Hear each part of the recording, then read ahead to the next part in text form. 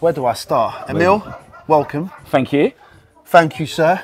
You came in very silent but violent. I didn't even know you was coming to Ghana. Okay, yeah, I came for a wedding, but I had to come look at my land as well. Well, that's standard. Right, so. But the way you dropped it, when did you book the wedding? Months ago? Yeah. When did you tell me you was coming? Last week. Last week. Yeah. I love it though. Emil is one of the family. He is a landowner here in Ghana. He owns property here. He owns it on the Covenant, which is Community 4, which is, in my opinion, a pretty nice piece of land. But Emil, vindication today? No, definitely. You can't really get the scope of it until you see it in the flesh. And you literally stand on a piece of Africa that you own. Yeah. A piece of Ghana, a piece of the motherland that you actually own. And then it's going to be in your family for generations and generations, unless you decide to sell it, of course. But you're an actual landowner. You have something. It's amazing. I think you hit the nail on the head. You know, we talk about ownership here, and there'll be some clever clogs in the comments like, you can't own land in Ghana, you lose it. Yeah. I think all philosophies are correct. What we say is that Emil has been chosen to be a steward of that piece of land. You know, he used money to buy it, he will use money to develop it, but really it's the land that's called Emil to say, Emil, we want you and your bloodlines to be a steward of this section, and you got very, very lucky. Yes. Timing is a beautiful thing in land. Tell us about Oman and what you found today. Was it as big as you thought it would be? No, it's much bigger. It's much bigger. And then when you stand, you see the scope and the breadth of it's not just land, it's not just property, it's a community. People. And then knowing the people that you've met with, we talk in our WhatsApp groups, you get an idea of what everyone's got. And it's like everyone has this singular purpose of just better. They just want better. They want better for their children, they want better for themselves, they want better for their health, they want better for the world. Everybody just wants better, and they want this to be the place where better happens. There's like a positive vibe. Definitely. You're a very connected person, in my view. Yeah. You know a lot of people. Yes. A lot of people know you, and you know a lot of people on the man. How is it like being able to, wherever we went, I was able to say to you, this is so-and-so's, this is so-and-so's. Is that pretty cool knowing that a lot of your buddies? It's community. Yes. You can't get better than community. Imagine being able to choose your nice neighbours even before they're your neighbours. Now, well, your neighbours have your back.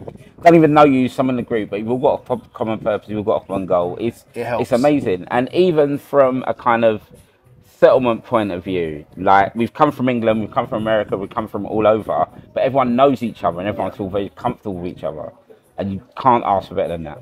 So, you came to Jamaican. Yes. Proudly. Yes. In the motherland or in Ghana for the first time. Yes. You're 6 days in now. Yes. You know, your first Friday night was pretty big. Yeah. It's not bad. Yeah. Wedding on a Saturday. Yeah. How has Ghana been for you? You know, there's been a lot of hype about Do you know what Ghana. it is? There's a lot of hype, but I'll tell you what there is. Any Caribbean person that comes here, there's such a sense of familiarity. Good. There is so much in common between Jamaica and Ghana.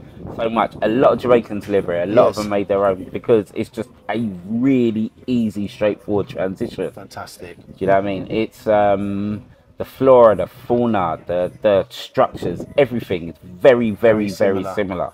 So if you can navigate around one, you can navigate around the other. Fantastic. So, how have you found the weather here compared to Jamaica? Do you know what it is? They said it was going to rain, so I bought a raincoat. And I bought, it's not rain. You made that cardinal sin error. Yeah, and then because it said rain, it said rain a week, and I got Yes. here and it just said no rain. Yeah. And the weather's been amazing. It's been really, really hot, and we need that. I live in England, innit? So it's just vitamin D replenishment. You need it. So I'm not going to be like, don't get me wrong, it's hot as hell, but it's like where we are now, the breeze is amazing. It's a different type of heat. It's a rejuvenating heat. So beautiful, beautiful. You just, you can't mess with that. And even as a big man, you know, you can look after yourself. Your safety in Ghana, where you've been moving in the evenings, you felt secure and safe. Yeah, it's like anywhere really. Like I think growing up in South London, you get to have a third eye vision of what's going on. Yeah. But I've not felt that here. I've not felt unsafe everywhere. And I'm with female passengers, solo people coming out, and everyone just feels safe.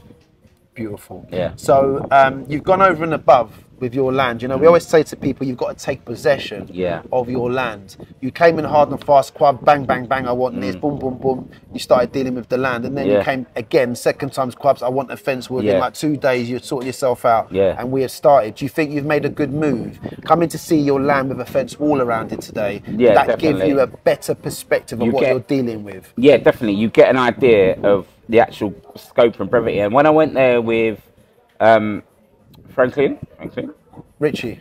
Yes. Sorry. It's all right. When I went with Richie and we were like, this can go here, you can actually see it. You're actually building your, like, you can see where the living room is, you can see where the bedrooms go. Yes. You can see the scope for this and that. Because I'm going to go back with another headache now. I've now got to go on Pinterest and look up sexy houses in Africa to get inspiration of what I want to do. Yeah. So I'm just going to be like, more things to look at. Well, but we've got, you know, we have a team of people that can help you with that. We have Efiedam, so Emil, we can supply with a document. It will ask you all your requirements. You still have to go away and do that mood board if you require. But in terms of getting those juices flowing to say, Emil, if this is what you want to design and build, this is what it might look like, this is what it might cost. That service is there for you as well. So all I would say is thank you so much. No, thank you. Yeah, for believing in yourself. No, thank you for giving me the opportunity, because I'll tell you what it is as well, very quickly, for a Hijackers interview. No. The fact that you've packaged everything, because remember, you didn't sell me anything. No, I came to you and I said, bruv, what can you do for me? Yes. And you're like, I've got this. And I'm like, yeah, cool. And you're like, yeah, but think about it. And I was like, it's fine. So I thought about it, because not only did people I trust invested, but you laid out the whole process transparently. And it was clear. And you're like, you know what, bruv, this is going to be a bit painful. This bit isn't. This is how we deal with things. It's not great, but this is it. But this is going to be really easy. And you got to go. And you didn't like try and trick anyone or cajole anyone. Or, for instance, when I landed, the first time come up to me, I'm waiting for my bag. They're like, do you want to buy real estate? Yes. And I'm like, can I get my luggage first? Yes. Like literally, they've got an estate agent in the airport, and you're like, calm down. Yes. But because I didn't get sold to, because you just answered my queries, I was ringing up like, oh, crap, can you do this? Can you do that? And you're like, yeah, you can. Yeah, you can. Yeah, no problem. Get that. Do this, do that. And stuff like that. And it just made the whole process easier. And then you have to remember that the fact that you sold the kind of human aspect of it. You have the gatherings, you have the get-togethers, you have the beach days out. You get people in England together, you get people in America together.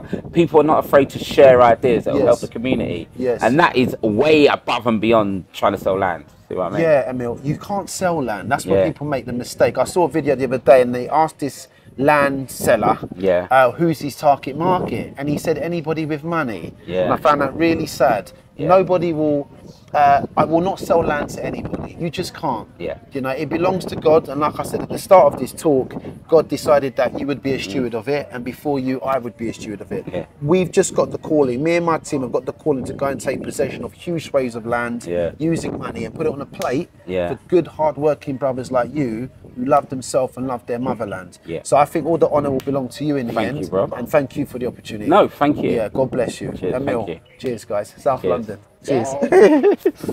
Thank you.